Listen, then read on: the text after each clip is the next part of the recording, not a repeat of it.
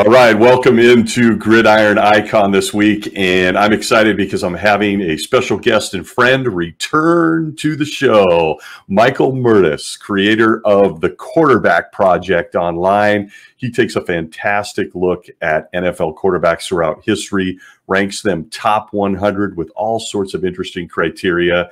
And this week we're going to do something special. We're going to take a look at the top 5 Rams quarterbacks of all time. And I guess we're going to have to do Los Angeles. We're going to have to do St. Louis. We're going to have to do a little Cleveland maybe. My friend Michael Mertes, welcome in, my man. Hey, Stacy. Thanks so much for having me back. We had a lot of fun last time. Looking forward to it here now. I appreciate it. I got to tell you, I've got these plans in my mind that you're going to be a regular on here every so often. We're going to go straight old 70s, 80s talk show where we have this returning guest that talks certain vertical subjects, in this case, quarterbacks. Love what you're doing at the Quarterback Project, folks. And we'll reiterate that website at the end as well. So thanks, my friend. My pleasure. All right, so let's talk some quarterbacks. Let's talk about this. So this is a special episode. We're going to hone in on a group of quarterbacks that are very important to me. They might be a little emotional. I might push back. I might ask a few questions on your rankings and your criteria because these guys are all some of my favorite players all time in my lifetime as a unabashed Los Angeles Rams fan. So we're going to take a look at the top 5 Rams quarterbacks. But before we jump into that, can you just give us a quick few seconds on the Quarterback Project, why you wanted to do this, why it's a passion project, and we'll start talking criteria. Yeah, definitely. It was something I kind of got into, I think, back in high school. I'd come home from class and NFL films would be on, the Super Bowl episodes, basically. And so I got to learn about all these Bart Starr, Len Dawson, Roger Staubach, and just sort of built an interest into it. It was always something I was kind of curious about, but never really had the wherewithal to do. And then a few years back, it was the 100th anniversary of the NFL. And with my free time, I thought, let's bust out the spreadsheets and see if I can come out with a way to compare quarterbacks, but by their respective eras. So, for example, you can't compare Otto Graham to Terry Bradshaw to Drew Brees. The numbers just don't work. All the top quarterbacks would be the quarterbacks from the past 10, 20 years. So I compare them by the respective years they played, the average quarterback statistics of those years, and see who are the best quarterbacks of all time compared to their respective era. I love it, man. And for folks, if you're just now meeting Michael on this show, go back and look at our first episode where we became friends, basically because I reached out to him on Twitter. I loved his blog. Take a look at that first episode. He goes deep into what drove the Quarterback Project, but there's a little bit of a macro level jump off for us. Okay, let's talk Rams. Or should I say, Michael, I got to tell you, I want to talk world champion Rams. Oh, I was gonna say you're slipping a little bit, Stacy. Usually that's the first thing you lead with. Hey, you know what? You should, because you got 32 NFL teams. One gets to be called the world champion every year. So you milk that for all it's worth, because you never know if next year is going to bring that back to you. Oh, it's going to be tough, man, to run it back. It's always tough. But I'll tell you, man, I couldn't be more excited, and you're right. I'm going to get some mileage out of that. I might even ask you a couple of modern-day questions not on the list or farther down the list. We'll get to that. But let's talk Rams quarterbacks. I can't love this subject enough. So just taking a look for those listening in, because this is such an emotionally loaded subject for people. Let's take a look at the criteria for why you ranked these top 5 guys as the top 5 Rams quarterback in history. And please correct me where I'm wrong. Folks, you can get this all on the quarterbackproject.org. But minimum of 30 game starts, correct? That's correct. Yep. Regular season starts, yes. Minimum of 30. Okay, so we're looking at roughly 11 players that fit in under that umbrella, right out of the way. So for all you old timers, iconic Rams lovers, we're not going to talk about Bob Waterfield, right? He had only 22 games started. We'll give him an honorable mention because he should be mentioned. He's a Hall of Famer, but since my criteria really starts at 1950 and the bulk of his work was in the late 40s, he just didn't play enough post-1950 to qualify for this study. But legend in his own right. He deserves recognition for that. Yeah, absolutely. And this is one of the few times, my friend, where I can say Oh, goody. I can't say I was alive and watched this player to my day. There we go. That's right. Bob, I'm in the same boat you are. All the old NFL films with Bob Waterfield. Incredible Ram. We tip our hat. Honorable mention. Okay. 1950 forward, 11 guys. So just to be clear for all you diehard Rams quarterback lovers out there, we're not going to talk about Joe Namath. Well, whopping 4 games that no one wants to remember, including Joe. Yeah. Unfortunately, We're not talking about Jeff Rutledge, Dieter Brock, Steve Walsh, Burt Jones, all these great, well, I mean, great's a strong word.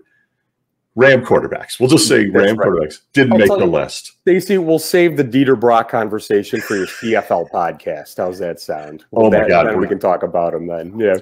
We're going to do that. I honestly think that we should connect and we should do something along the lines of great forgotten one-year wonders or something of that nature, which you actually tap into some of that on quarterback front.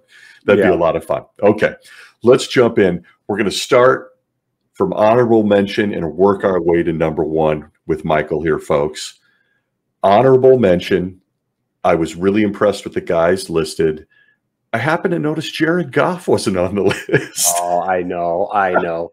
Jared Goff was, let's put it this way. He was an above average quarterback for his 5 years in the Rams. He wasn't a great one, but he certainly was not a bad one. He was an above average quarterback. Of the 11 guys I ranked, and again, I'm not a statistician. This is just a formula I put together, and it's based upon that comparison that I gave you in terms of the guys that were quarterbacking at the same time they were. Even though he was 8th, he was still slightly above average. The Rams have been blessed with great quarterbacks. They are one of only 2 franchises, the other being the Packers, to have 3 quarterbacks in the Pro Football Hall of Fame who played the prime of their careers for that respective franchise. And Goff, if he was, for comparison purposes, because I've done this for other teams as well on my site, if he had been on the Chicago Bears and put up the same numbers, he'd be number 3 on the list. Wow. So it just goes to show you it's maybe less a criticism of Jared Goff and more a compliment of the history of quarterbacking the Rams have. How's that sound if it makes you feel a little bit better that he's not on the list? He's placating me. No, but seriously though, I thought he kind of got a raw deal in LA. The immediate history has kind of proved me wrong on that. It was the right move. They got Stafford and won the Super Bowl. That's the whole point. We'll see, though, if history favors the Lions, too. Maybe it'll be a trade that works out for both of them. But Jared Goff, slightly above average quarterback, just, he's got some tough competition for the history of the Rams to make that top 5 list. Can't argue that. I mean, I love that. And I didn't even think about that, Michael. So if he was on the Bears or the Jacksonville Jaguars or he would actually make a top 5 list. Very good point. The Rams have been blessed. Big time. At some point, I'm throwing this out there before we move into honorable mention. I want to talk you into the Michael Mertes running back project because the Rams running backs, whether it's Eric Dickerson, Marshall Faulk, Steven Jackson, Jerome Bettis, Todd Gurley. Oh, man. Yeah. Okay. Yeah. Subject for another day, my friend. Subject for another day, but for sure. No. I'm going to talk you into that somehow. Okay. Let's start with this honorable mention. I love it. This guy tugs on my heart because I'll tell you, he was the first Rams quarterback I fell in love with as a kid at a whopping 10, 11 years old. Vince Ferragamo. Yeah. His poster hung above my bed, the classic Sports Illustrated poster. Leads the Rams to the Super Bowl after coming in for Pat Hayden after he busts up a thumb. I love that you included him here, but he's kind of got a weird narrative, right? Well, he does have a weird narrative. Vince Ferragamo, not a Hall of Famer, but for Hall of Fame of player names, he's a first balloter. That's a good one, Vince Ferragamo, who I think Terry Bradshaw referred to as quote unquote pretty before Super Bowl 14. Vince Ferragamo, the narrative on him is twofold. One, that he filled in for Pat Hayden and led the Rams to the Super Bowl that year, 1979. The second narrative was he did squat after that. Yeah. And both narratives are half-truths. Even though the Rams rallied around Ferragamo and got into the playoffs with him. He didn't play particularly well in the regular season. It was more like the rest of the team picked it up. He did play better in the postseason, though. He played really well against the Cowboys, eliminating Roger Staubach for the final time in his career. And they led in Super Bowl 14 in the fourth quarter. And he, when the Rams were down with about 6 minutes left, drove them into Pittsburgh territory until he was picked off, and the Steelers ended up winning their fourth Super Bowl in 6 years. Tough break. But so people think Ferragamo was done after that. Fact of the matter is, in 1980, he had the third highest quarterback rating of that year, and that was a real good year for quarterbacks. Brian Sipe won the MVP. Ron Jaworski, I think, was the NFC's Offensive Player of the Year. Steve Bartkowski threw for over 30 touchdowns. That was a good year for quarterbacks, and he was one of the very best ones. He, I think, was tied for second in touchdown passes. I think he had 30 that year as well, and got the Rams back to the postseason. This time against Dallas, he was a little bit less fortunate. Danny White in the Cowboys defense had his number that day. 1981, he's clearly the number one guy on the Rams, but they're paying him, I think, just over $50,000 a year. So the owner of the Montreal Alouettes in the CFL says, we'll pay you 6 times that. So Vince Ferragamo, from a financial sense, wisely says, yeah, I'm getting out of here for a year and taking the money. Does okay with the Alouettes, comes back in 82 for the Rams. Does okay, although day after Christmas, 1982, Rams hosting the Chicago Bears, Ferragamo throws for 509 passing yards. That was the second highest single game effort in NFL history. That's not a fluke. Finally, in 83, he has a mixed year. He throws as many interceptions as touchdowns. It's kind of starting to wear down after that. I think the next 3 seasons, he started 14 games, maybe 12. He only won 2 of them. So short lifespan, but he did have good years in 80 and 82, worth noting, and even an okay year in 83. Yeah. God, you're a font of knowledge, man. I absolutely love this. Love this. So I couldn't agree more. It was weird. Of course, I tie all the emotions to that narrative in that, $50,000. I mean, can you imagine that? You couldn't get a quarterback out of bed for that now. It's That's right. Yeah. It's nuts. And Ferragamo he's still active in the Rams community. He does little sportscasting. He's in real estate in Southern California. And yeah, I love this mention on the quarterback project. He was ridiculously good looking. And still is. Yeah, that was he was blessed with that. He's the poster child when they show quarterback in the dictionary and they have a little picture next to it. It's Vince Ferragamo right next to it, right? Yeah. So that's what you think of. It's true. He still looks like James Bond even today. It's just ridiculous. Bond-esque look. Yeah, he had the hair. That's for sure. That was the Rams back then. We had Joe Namath and Ferragamo backed him up, sat on the bench, and you had these two like great looking dudes. It's crazy. But anyway. Yeah. Love that he makes honorable mention. Interesting tidbit if you're listening in, and I think I shared this with you, Michael. Recently had the pleasure of interviewing one of my favorite guys in Rams history, Preston Denard, the wide receiver who played in that Super Bowl. He drops a bombshell in the interview that Vince's touchdown that would have changed literally the course of Super Bowl history in the Rams was the result of a wide receiver running the wrong route. No kidding. And so, right now so I'm telling the quarterback project guy, Vince, it's just seconds away from a different conversation. Man, that's it. Well, we know we've seen it in the Super Bowl and other games before. Obviously, the big one was that Seahawks Patriots Super Bowl. That's it. One pass and it can change the conversation. So it's amazing. Good stuff, though. Yeah. Love it, man. So I'm glad from an emotional standpoint, I want to tell you as a Rams, lifelong Rams fan, it's great to see Vince Ferragamo's name up there.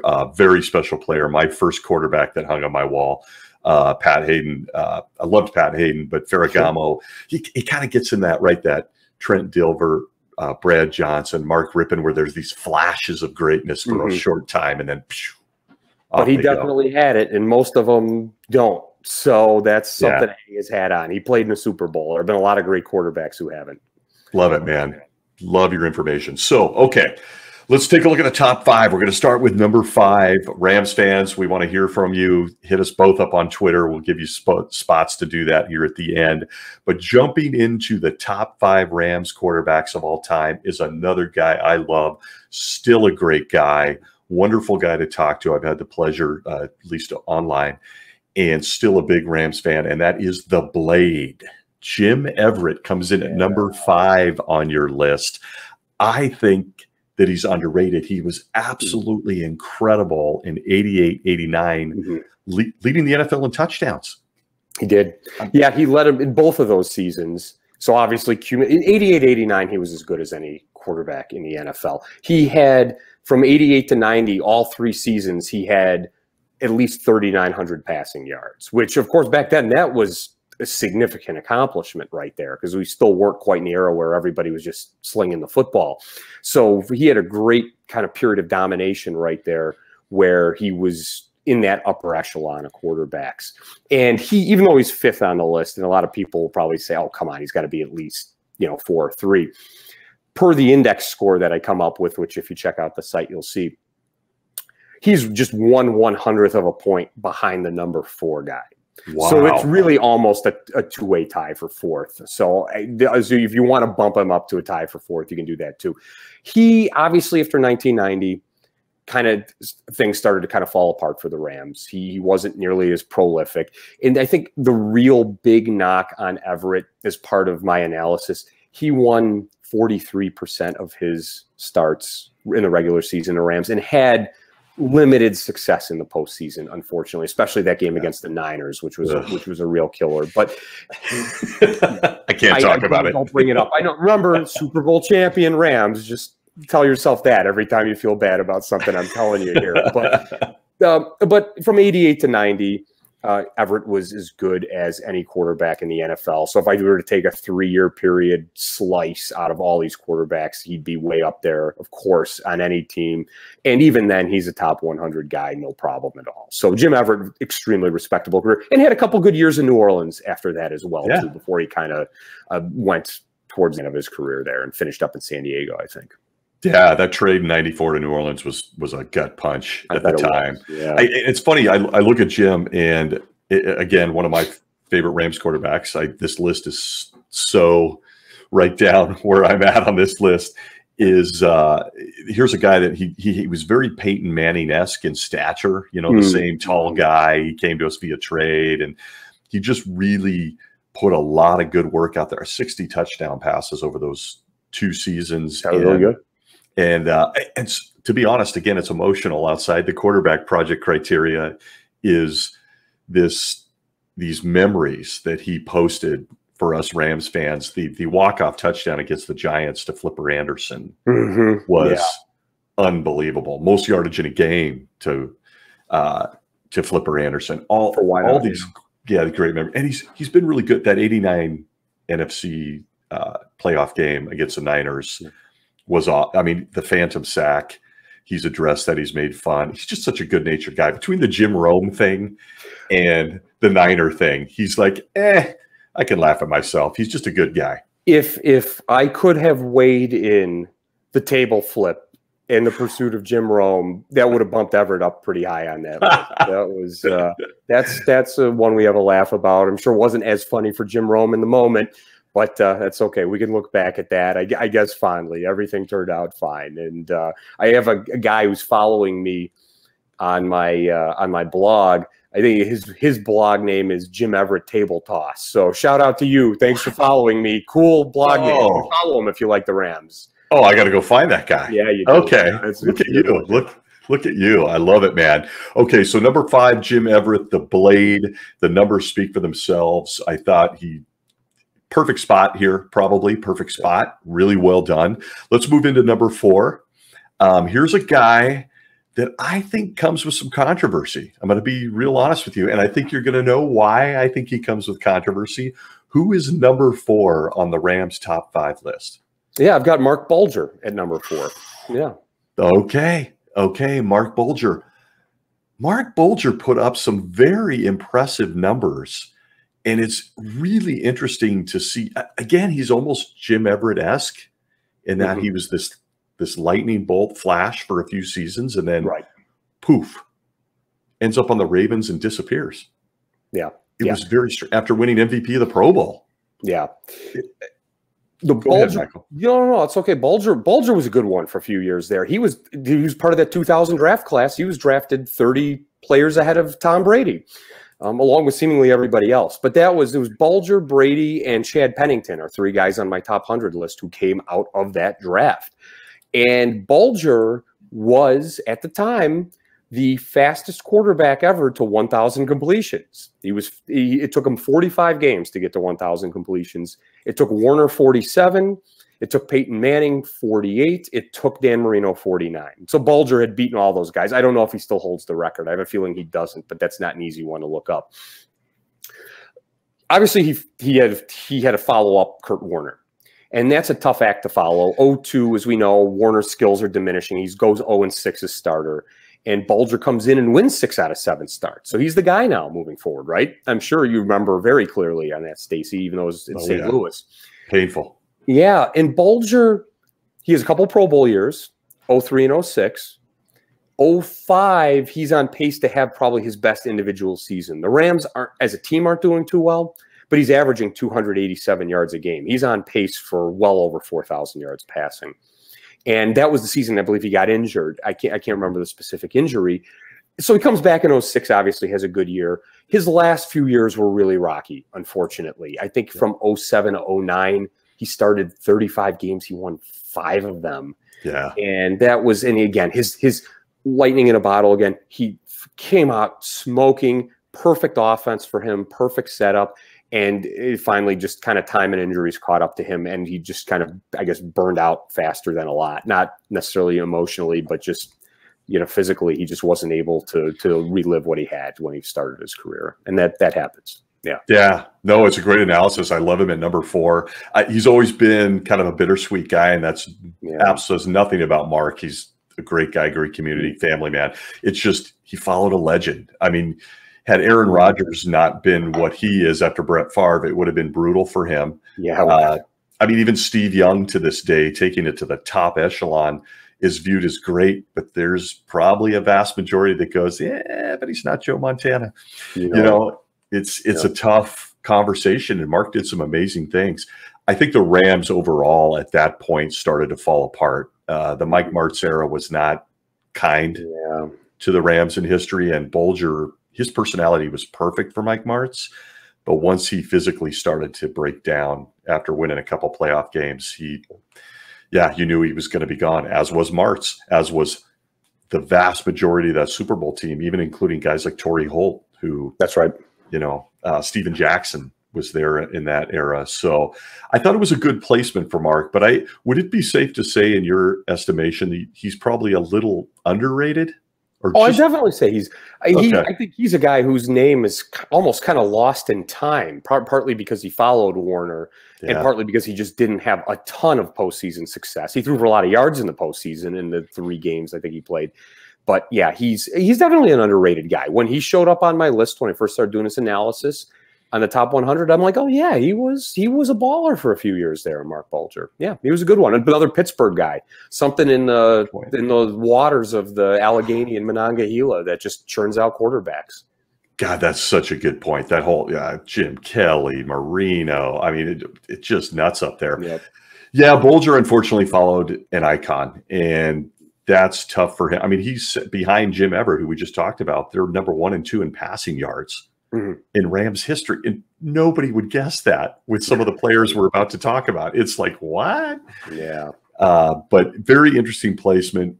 Shout out to Mark Bulger. He really gave it his best shot there as the Rams, what should have been a dynasty, started to crumble there in those 2000s, those early mid-2000s. Okay, let's move on to number 3 on your top 5 Rams quarterbacks. And I got to tell you, man, I'm sick that this guy isn't in the Hall of Fame. I'm absolutely thrilled to see him on this list, right where he is. Who do you have at number 3 all-time Rams quarterbacks? Yeah, number 3 is Roman Gabriel, another great name guy, by the way. Oh, and it's kind of a joke as if you're not a football historian or have a long interest, he's another guy whose name is kind of lost to history, right? And I remember when I first started posting on Twitter my original top 100 ranking, and I put him on the list, and I had a buddy who responded, "You just made this guy up." So I guess it's if you're playing a football video game and need to create a player name, Roman Gabriel would probably be a good choice. He was a good one, a real good one. Number 2 overall pick in '62 out of, I think, North Carolina State. The person drafted ahead of him was Ernie the Express Davis, who sadly died, I think, a year or two after that. But he was also, Roman Gabriel, the AFL draft's #1 pick that year to the Raiders. And clearly he saw himself being more successful in the NFL. The AFL was still very much in its infancy. They just played their second season.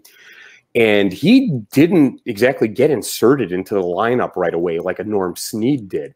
He, for his first 4 or 5 seasons, didn't even start double-digit games. Then when finally at the end of the 1965 season, he replaced Bill Munson at the end of the season, he went on a tear where he made 89 consecutive starts, which for a time when quarterbacks got the snot knocked out of them, that may be his most impressive statistic right there, that he lasted that long without missing a game. He, 1969 NFL MVP, deservedly so, led the NFL in interception rate and led it in touchdown passes, was 3rd in passer rating. Just unfortunately, despite making the postseason twice, didn't have really any postseason success. He played poorly against the Packers in '67, who went on to win the Super Bowl. Played much better his MVP year in '69 against the Vikings. They were up in the 4th quarter. The Vikings and Joe Kapp came back and won. They ended up going to the Super Bowl, of course. And Roman Gabriel wasn't quite the same guy after that, although when they finally traded him to Philadelphia in '73, he had this one last kind of renaissance, comeback player of the year, worthy year that was, just a nice kind of one last hurrah to go out before he kind of weaned the position off to Ron Jaworski out in Philly. But quarterback for 11 years in LA. When he retired, he was 2nd all-time in the lowest interception rate at 3.3%. The guy at that time who was #3 was Roger Staubach at 3.9%. So it just goes to show you how good with the football without turning the ball over Roman Gabriel was. So he was a good one. He makes a valid argument for Hall of Fame induction. He probably won't ever get in, but he makes a relatively compelling argument. Yeah. It's going to be, to your point, it's going to be tough for him with the current quarterback situation in the Pro Football Hall of Fame. Between that and receivers, it's like, how are some of these guys in the 70s, 80s going to get in? I think Roman Gabriel is very underrated.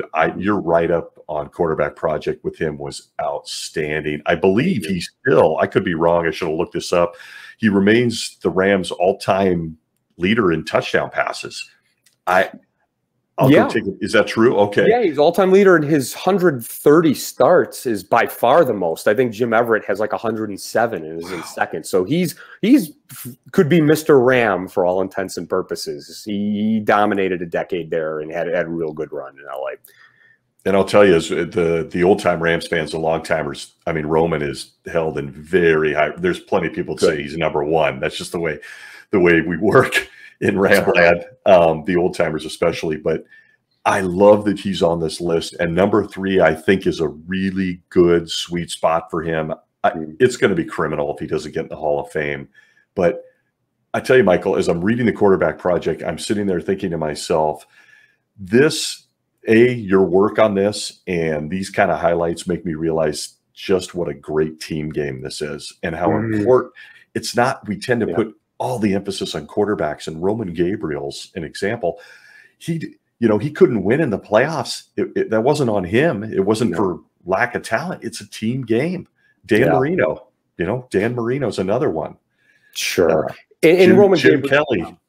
No, 100%. And two, Roman Gabriel played in a time where one division winner made the postseason. So that he played on plenty of good Rams teams. If it had been in a more modern era, he would have had plenty of chances at the Super Bowl. Just didn't. Competition was too stiff. Yeah. And man, I got to tell you, this is the part on Quarterback Project where I was like, God, I love this blog, because you do a great job of accentuating the gunslingers. These guys from the 70s, kind of into the 80s, although it started to turn into high power offenses. But that 70s, the Roman Gabriels, the Johnny Unitas at the tail end, Namath in the beginning, just guys who weren't built like Peyton Manning or Patrick Mahomes, but they just came out there beat up and just kept doing it. You got that right. Yeah. Keeping history alive, my friend. I love it. Thank you. Okay. Let's move into #2 Rams quarterback great all time. And I got to tell you, this is awesome. Who's your #2 greatest Rams quarterback? The Dutchman, Norm Van Brocklin, Hall of Famer. Yeah. Big time. One of the greats. He really is. Yeah. And also has Oregon ties. Is that right? He's got Oregon ties. Did he go University of Oregon? I think he didn't go to Oregon State. You know, I don't remember if he was coaching or he actually went there. I should know that. I want to say he was a Duck. I want to say that's the case. You might be right. I'm a little embarrassed. I should look that up. That's all right. I should have too, I guess. But I'm pretty sure he was a Duck. Yeah. Yeah, he's got Oregon ties. And I'll tell you, Norm Van Brocklin, does this kind of fall into your Otto Graham category? Sure, it does. Yeah, the bulk of his work was 1950 to 1960. So he's one of those guys from the 50s. Well, I did a whole article on the best quarterbacks of the 50s as well, too. And of course, he's on the top 5 list. So you'll have to check it out to see where he landed, but he's on there. That's for sure. Good teaser. Go check it out, folks. Quarterback Project. Yeah. Norm Van Brocklin. Now, here's a guy, again, he's not built like an Adonis.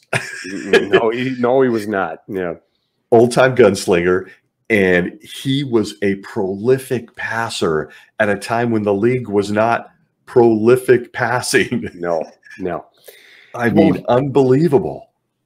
Yeah, he was. Well, you said he stole the NFL record holder for single game passing yards. He threw in week 1 of the 1951 season 554 passing yards. I've got to feel like in today's game, that's got to be the equivalent of throwing 700. I mean, that you just didn't see numbers. You still don't see numbers like that because it hasn't been beaten yet. Yeah. And I mentioned earlier Vince Ferragamo, that 509-yard game, which I think is still 9th or 10th best of all time in a single game. But 554 is number 1. Nobody's broken 530 other than him.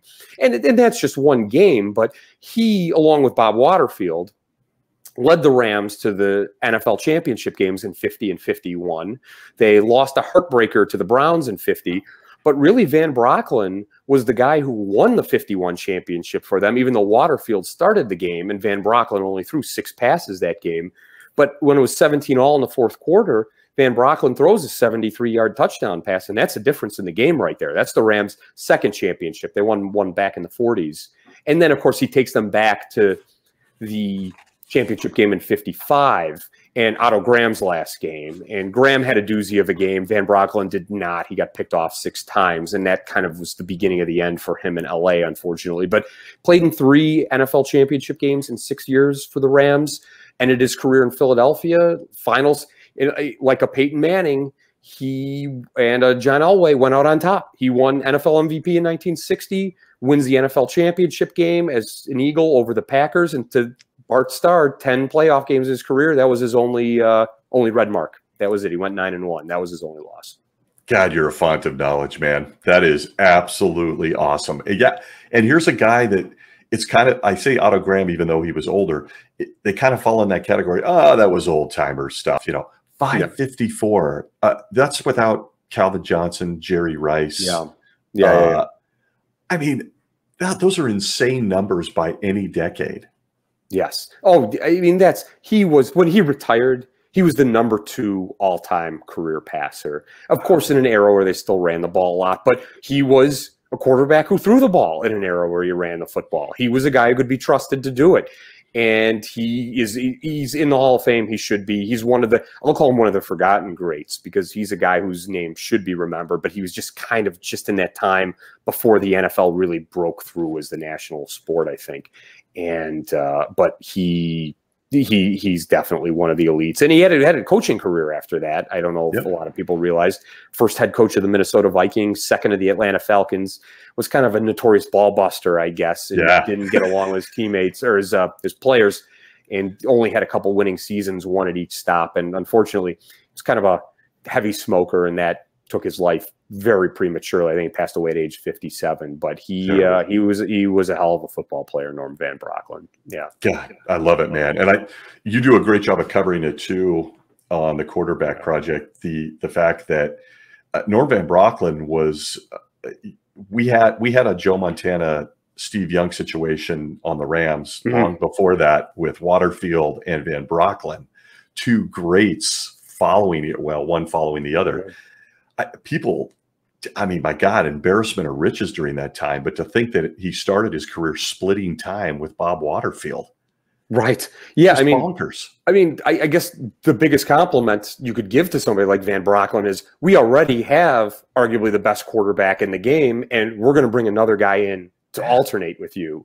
So if that's not a compliment of somebody's talent, I don't know what is, but he certainly lived up to the hype, at least for those first 4 or 5 years with the Rams there he started in 49. So definitely 5 or 6.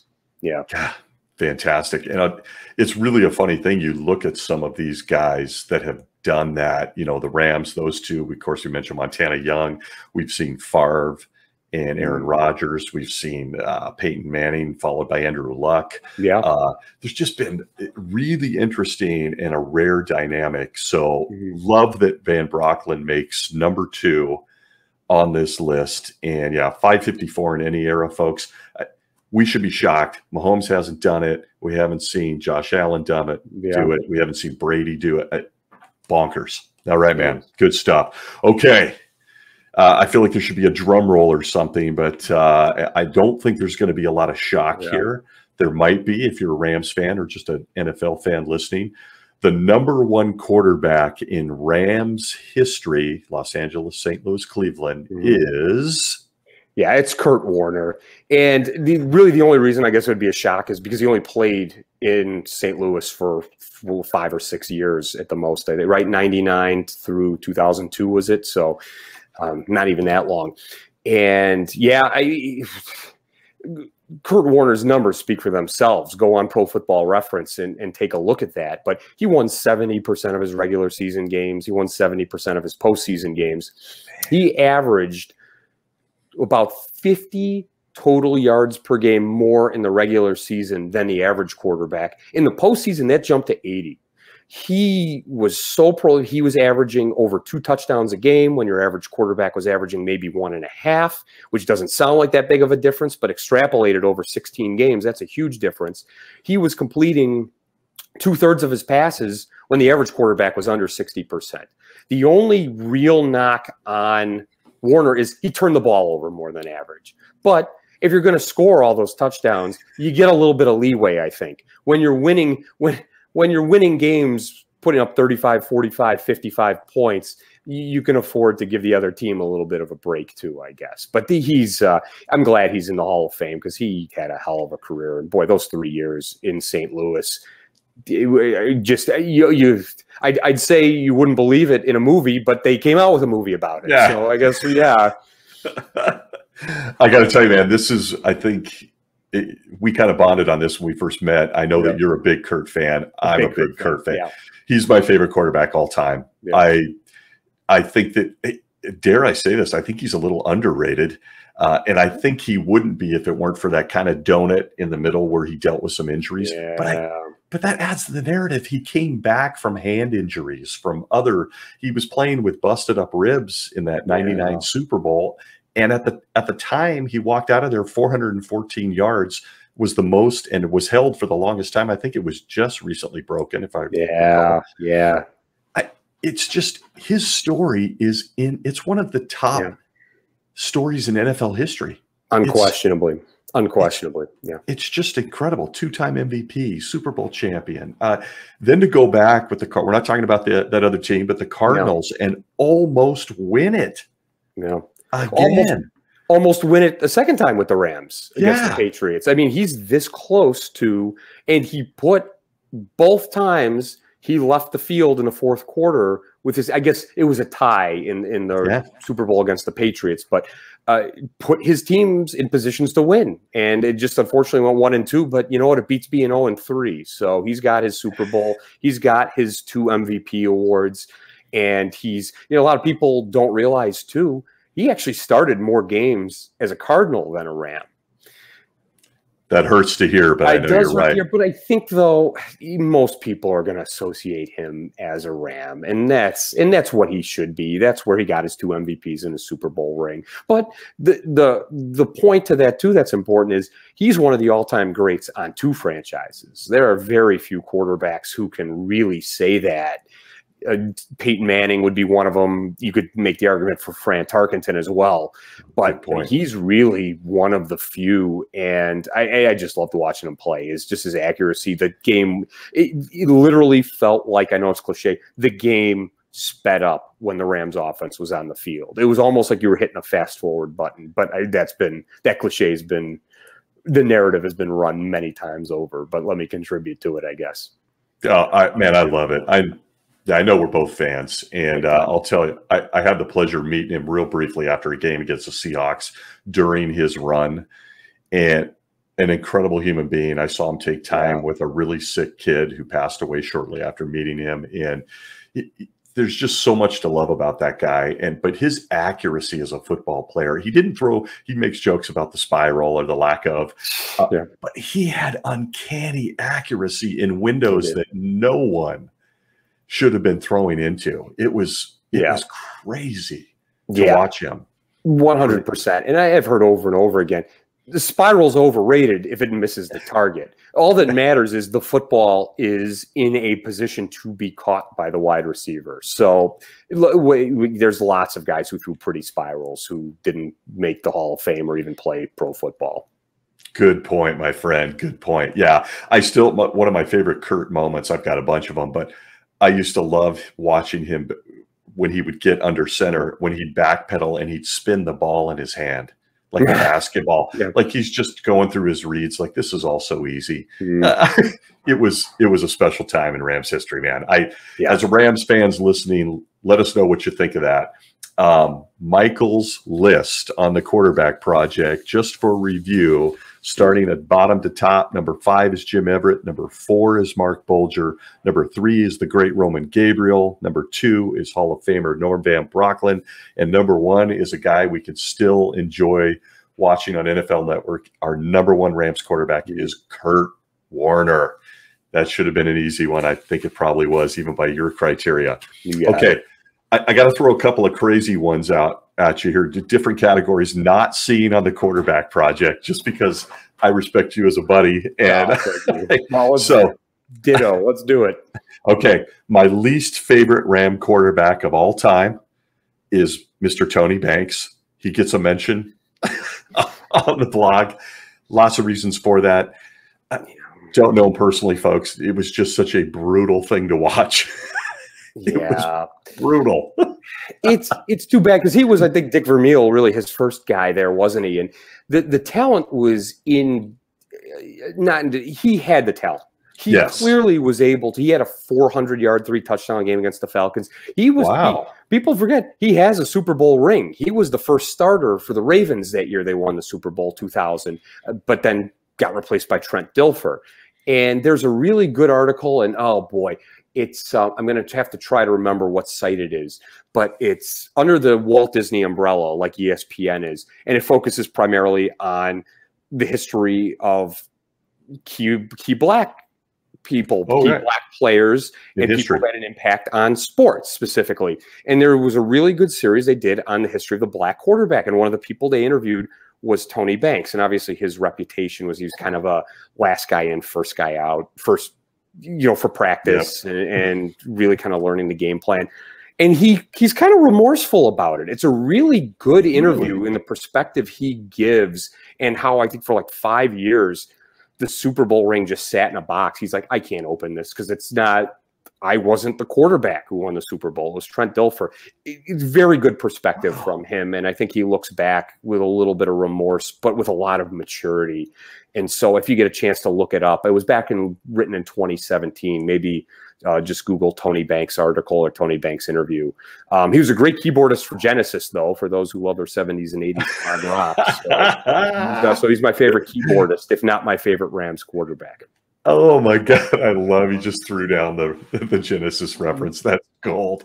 I got to tell you, man, thanks for mentioning that. I'm going to check that out. I think there's some bad feelings under the bridge there for Mr. Banks. So I'm really happy to hear that he came clean. I sat next to him in a restaurant once in Baltimore. So he was a Raven at that time. Okay. And I was still thinking I was really bitter Ram fan guy. But that's good to know. That's good to know. He was just a young guy. That was a weird time in Vermeil's Rams history. He had Tony Banks, then we had Lawrence Phillips. I mean, it was a rough time. Good on you. Good on you, my friend. Okay, quarterback I most bleed for in Rams history. I'm going with Sam Bradford. Sam, yeah.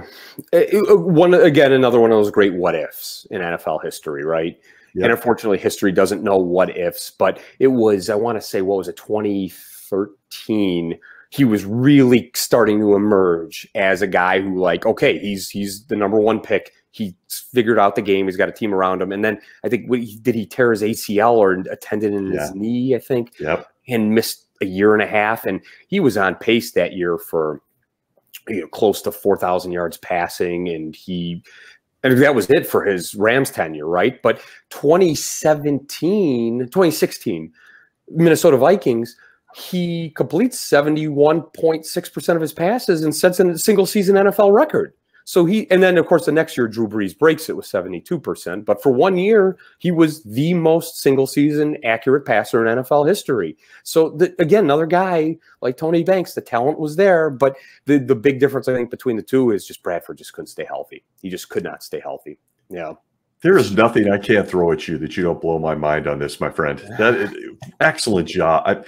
I agreed. I'm more emotion. You're definitely strong, analytical, and Bradford was incredible. Rams fans dog on him, which makes me sick. He just got hurt.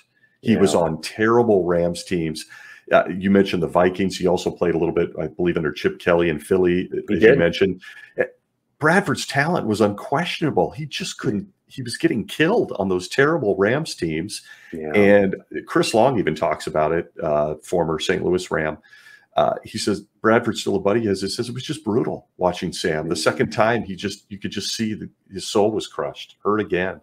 I think Bradford would have been very special as a Ram. So good points, my friend. Okay, and just the last guy, no commentary necessary. I just have a lot of respect for him in the transition. There were so many transition years with the Rams at quarterback. I really want to tip my hat to Case Keenum under Jeff Fisher and all that. I just felt like Case came and went, I'm going to play some good football. And he just went out there and gave it his best shot. Who doesn't root for that? Yeah, exactly. Nice everyman kind of story right there. Yeah, maybe not the most talented guy, but did everything he could, put it all on the field, right? 100%, my friend. So I'm going to throw something different at you.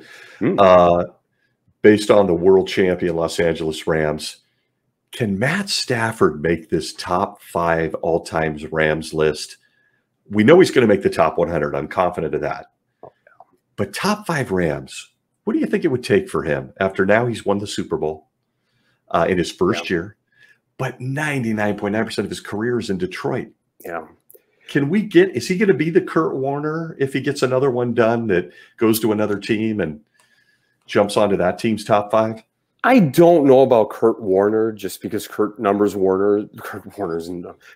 numbers were so out of this world for the time that he was on the Rams.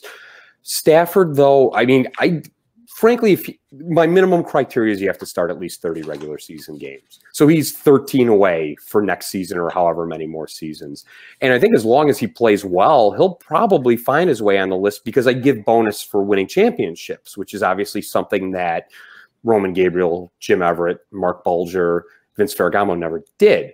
And so that's going to give him a little bit of a boost. And I think he should be rewarded with that. And I think in the grand scheme of things, that's what you're looking at, right? You're looking at the guy. And it's not like he was the 25th best quarterback and just, had a great running game and defense. I mean, he went out and won that Super Bowl. So he deserves credit for that. So I think he will find his way on this list. And then in exchange for that, though, he obviously won't get the longevity bonus that a guy like Jim Everett or Roman Gabriel gets for playing as long. But I think by the end of his tenure in LA, he's going to be on that top 5 list. God, I love that answer, man. That's great because we feel like we're on the cusp of a dynasty here, especially looking at the NFC West and what a disaster that is right now.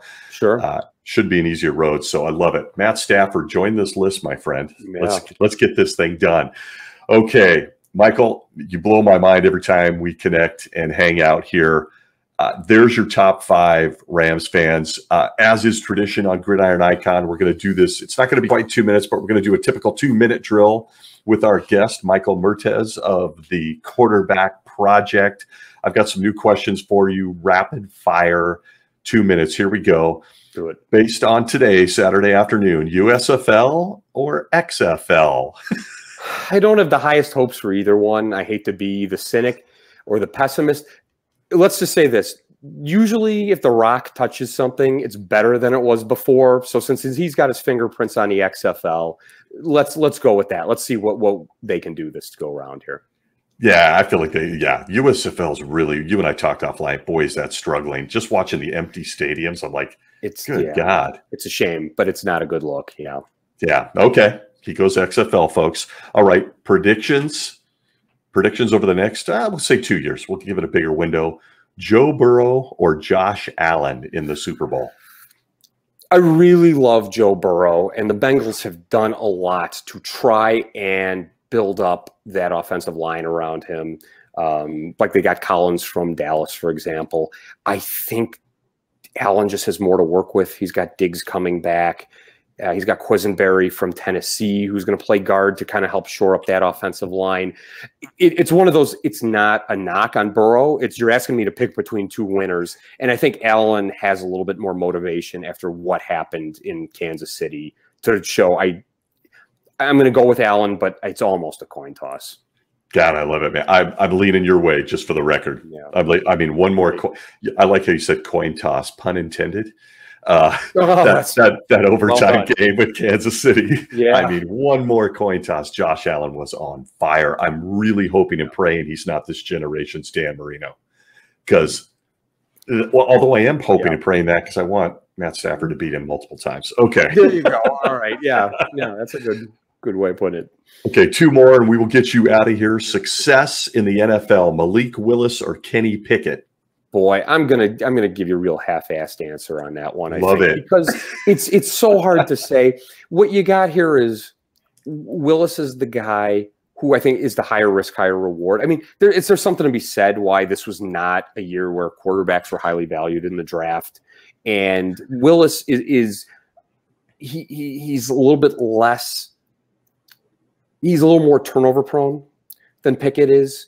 But he's got mobility that Pickett doesn't have. Pickett had 5, I think, games last season where he had 4 or more touchdowns. So he can play, but you just don't know when you get to the NFL level talent. And both the Titans and the Steelers, based on Pro Football Focus, have average offensive lines. So if the hope is that in the next year or two, one of these guys is really going to take over the team, there's not a ton of stuff to make you say, oh, that's a guarantee right there. It's another coin toss. I'll say this: Pickett's the safer bet, but Willis is going to be the guy who has the chance of being the greater quarterback. How's that sound?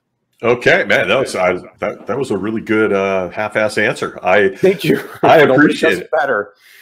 No, I'll tell you, I didn't like either of them as starters in the NFL. I'm just going to be candid. So I wanted to get your take on that. I think Pickett's going to have more chances early. That's for sure. Yeah, I think so too. Okay. Final question that we're going to get you out of here, my friend, on this long weekend. What are we watching this weekend? And if the answer's nothing, that's okay too. But fans want to know, what is Michael Mertes doing when he's not crunching quarterbacks? Okay. Stranger Things or Obi-Wan Kenobi? I'm not the Star Wars fan I used to be. I will say this, though. I still enjoy it. And The Mandalorian was a very pleasant surprise. So if they can recreate that magic, I'll go with Obi-Wan on this one. I need the Force with me. So we'll go with that. The Force is strong in this one. I could tell you I've watched the 2 episodes of Obi-Wan. Even if you're an old Star Wars fan, go check it out. All right. Very impressed. Very impressed. Yeah. Subject for a whole nother podcast. Thank you so much for joining us again this week. Every time I have you on, I get smarter. Folks, please check out Michael Mertes' work. Even if it is just a passion project, I'm pushing him to make it even bigger. I think it's bigger. You can find him at quarterbackproject.wordpress.com or on Twitter at QBProjectBlog. If you want to talk directly to Michael, where else can we find you? Is there anything I'm missing? Right now, that's it. You got the 2 big ones. So we'll see if I expand my social media imprint. Although that said, if you want to follow me on Twitter, I have sort of recalculated my index scores for my quarterbacks, and I'm coming out with a new top 100 list. I'm going to each day up until opening kickoff this season go down from 100 to 1. So each day I'll have a different quarterback. So if you want to check that out, of course, I always welcome feedback and just yeah, give it a shot. See what you think. Tell me why I'm an idiot. I appreciate that too. Not an idiot. God, I love it. Teaser, folks. Teaser. I mean, that grab an adult beverage day by day, walking us through the top 100 quarterbacks of all time. Doesn't get any better. My friend, thanks a million for joining me on a long weekend. And I couldn't have loved your top 5 Ram list anymore. Folks, like, subscribe on all the usual podcast platforms and on YouTube. And go follow Michael, Quarterback Project. It is the next big thing in QB analysis. I'm going to keep pushing it. Thanks, my friend. Go have a safe weekend. You got it. You too, Stacy. Thanks again. Appreciate it.